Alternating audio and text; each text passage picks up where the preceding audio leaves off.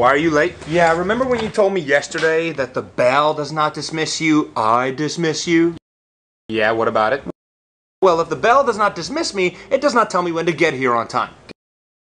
Get out of my class, Ryan. Why? Because I was 5 minutes late?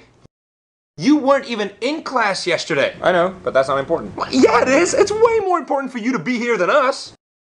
The substitute gave you homework yesterday. Put it on my desk on your way out. I finished it in class yesterday. I put it on your desk.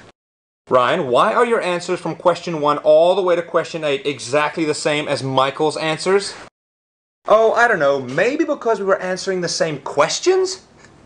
Can you believe this? Oh, by the way, toss me a pencil. Hey, no talking to each other during class. Why are you teaching during my conversation? That's it. To the principal's office now. Fine. Can I go to the bathroom on the way? What for? To open the Chamber of Secrets. What do you think? Out!